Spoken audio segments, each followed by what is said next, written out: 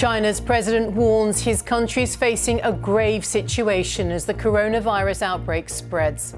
More than 50 million people in China now face strict controls on their movement. We report from inside the isolation zone where the outbreak began. Police have told us that we can drive in, but we can't drive out. So it seems that this whole province where the coronavirus first broke out is now going to be locked down.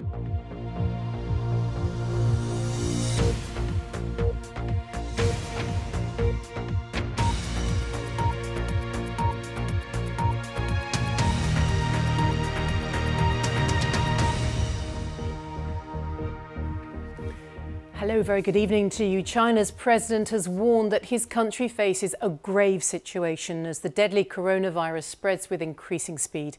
Tens of millions of people in China are now facing strict controls on their movement. The virus is known to have killed more than 40 people, with more than 1,300 people infected since the outbreak began in the city of Wuhan. Well, here, the Department of Health says 31 people tested for the virus have all been given the all clear. Well, our China correspondent Stephen McDonell has been to the province of Hubei, much of which is under strict quarantine, and has sent this report.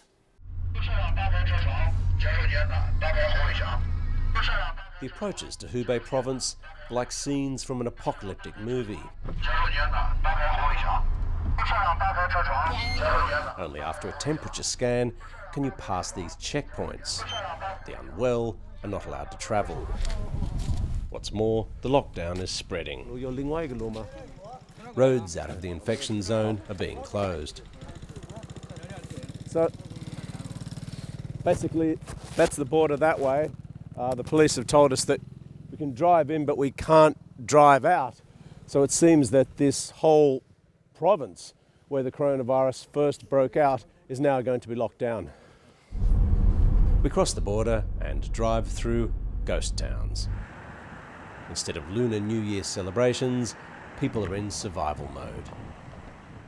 On the first day of the year of the rat, all these shops are closed. There's pretty much nobody on the street here. I mean, this is just one of the towns you come across when you first enter the province, and people just don't know for how long it's going to be like this, for how long they have to stay indoors or risk being infected with this potentially deadly coronavirus which causes pneumonia. Hospitals here have been flooded with patients. There are thousands who are unwell but are not sure if their symptoms mean it's the coronavirus. One man inside this hospital speaks to us from his hospital bed. He said he hasn't been told if he's contracted the potentially deadly virus, but he's worried he could catch it anyway from others in his ward. I wish him a speedy recovery, and the police arrive as if on cue. They won't confirm if a province-wide lockdown of 60 million people is about to start, plus local officials want us to leave. So, as night falls, they escort us back across the border. Well, Stephen's joins us now by crossing into the neighbouring province of Henan. Stephen, the president then speaking of the country as a whole facing this grave situation. Here in Henan, the authorities have their own headaches dealing with this coronavirus emergency.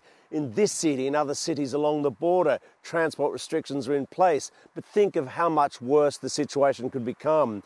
In Wuhan, hundreds of thousands of people left there, seeking help in other cities before it was shut down.